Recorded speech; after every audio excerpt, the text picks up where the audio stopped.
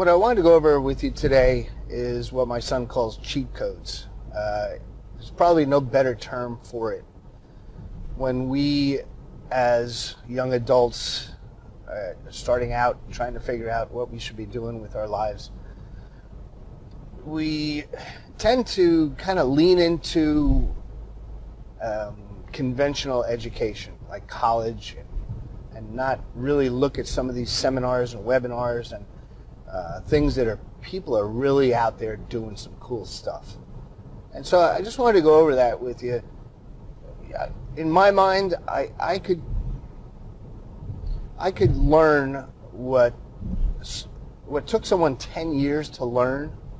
If you could learn that in 2 weeks, I mean, that is priceless. That to me it's been the way I've lived my adult life. I was fortunate enough to go to what's called a LifeSpring event back in the early 80s, I believe, or maybe the mid 80s.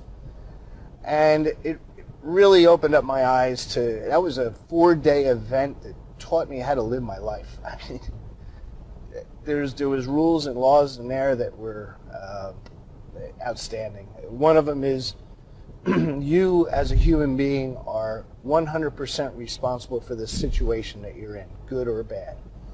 When I heard that was to me, that was like, that I listened to that so many times over and over in my head. You are 100% directly responsible for the situation you are in.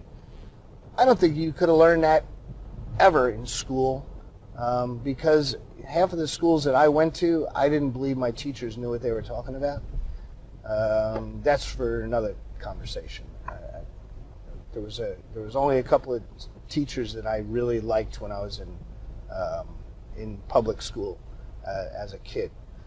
But once I went through this LifeSpring program, it opened my eyes to this whole alter education system that's out there. And yeah, there are scams out there. There's gurus and gagas and whatever you want to call it that are just trying to sell their program and not to give you a full education. I've used my intuition over the years to filter those people out. I thought it was pretty easy to filter them out. I could just look at their presentation and go, and I really don't think they are living the life that they're saying they are. So you want to be careful with that. So let's get back to cheat codes. I've been fortunate enough to learn directly from people. I've got a very strange process for learning. I cannot take physical notes. I sit there and I listen, and that's how I learn.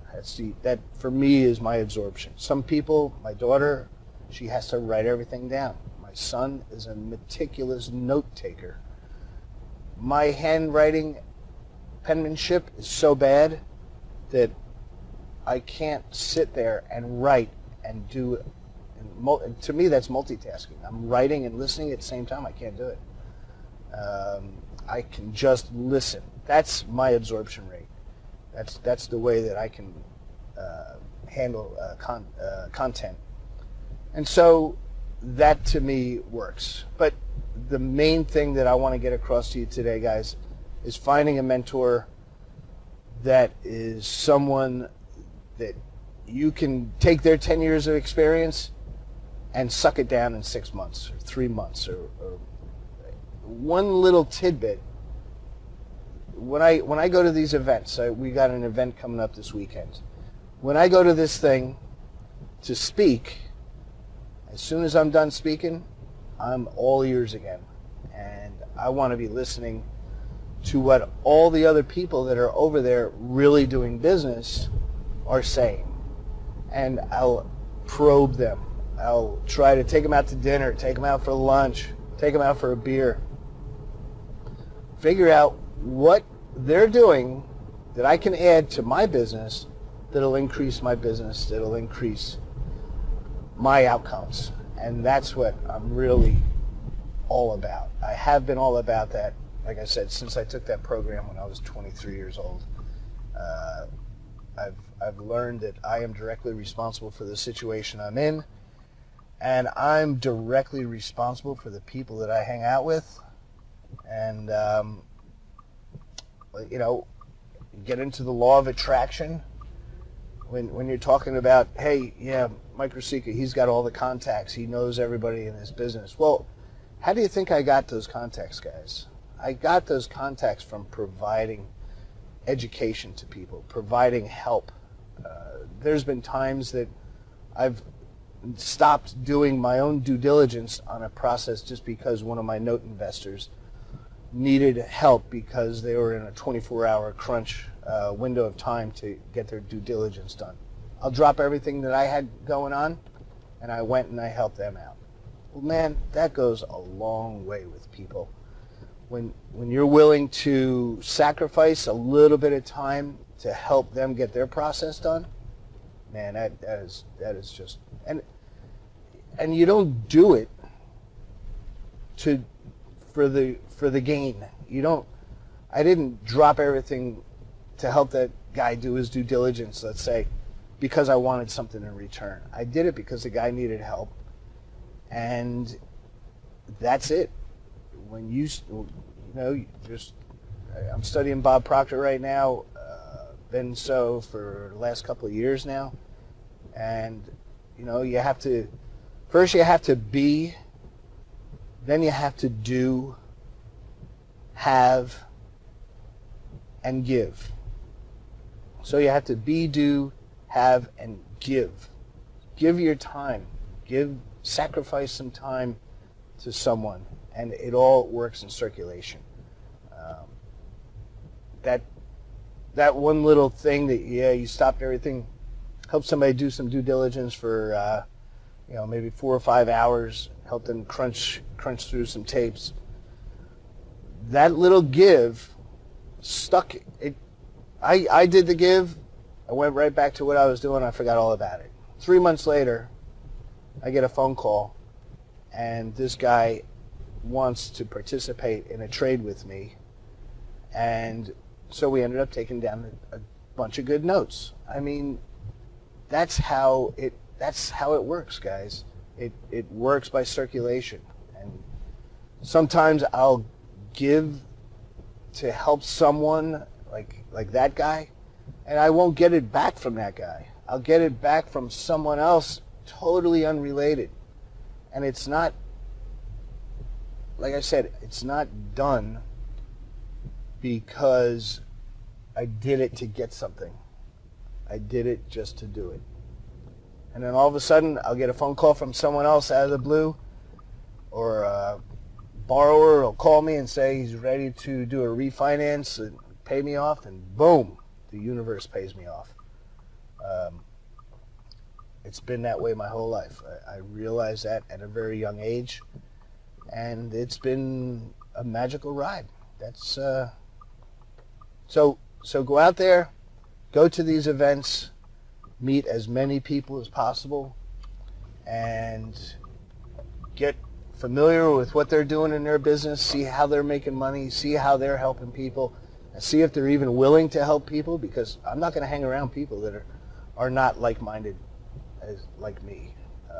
I believe we're all on a vibration frequency, and when you've got a person who is negative, who is all for themselves, that's a lower vibration than a giving vibration. So like attracts like. Like-minded people attract each other. Birds of a feather flock together. It sounds corny, but man, it's so true. People are attracted to other people that are givers.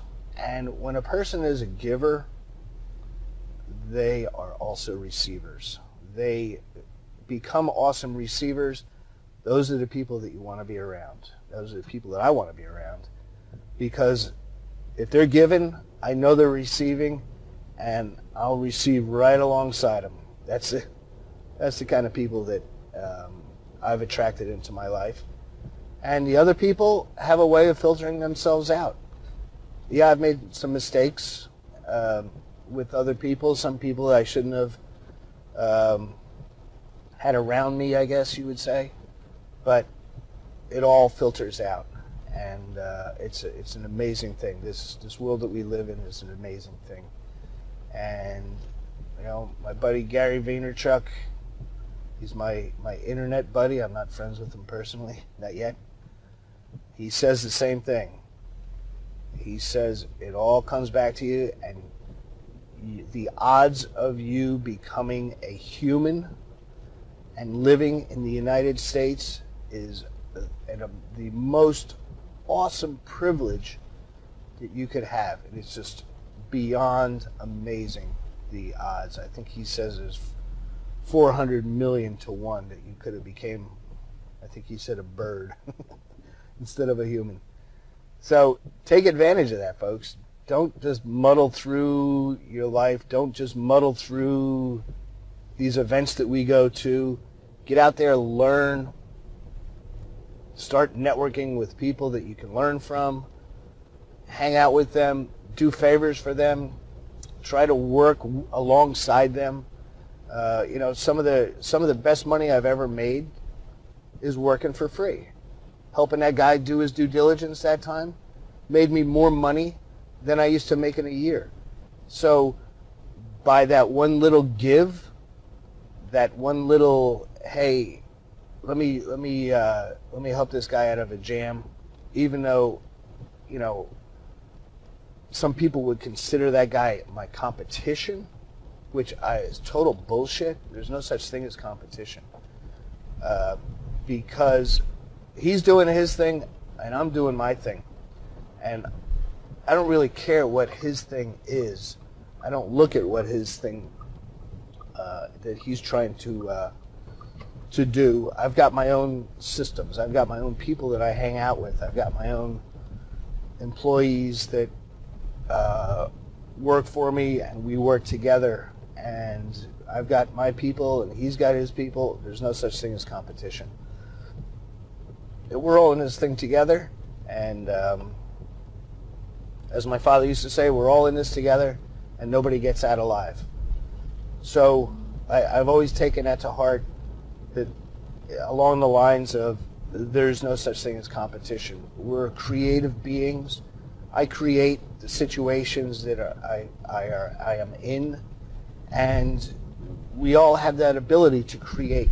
Take advantage of our higher senses, our creativity, our imagination, and stop being so logical. Stop doing things that are just so frickin' logical. It makes real good sense to be safe, and you know, Bob Proctor puts that down too. It's better to be safe than sorry is the worst thing you could ever teach a kid. That's sad. That is a sad statement. And it's a statement that I've lived with in my early years. It's better to be safe than sorry. And I just realized that is just the worst thing you could ever teach a kid. And so we're all born risk takers. And go out there and take some chances. Go out there and learn as much as you can get your hands on. And enjoy yourself, above all. Enjoy yourself.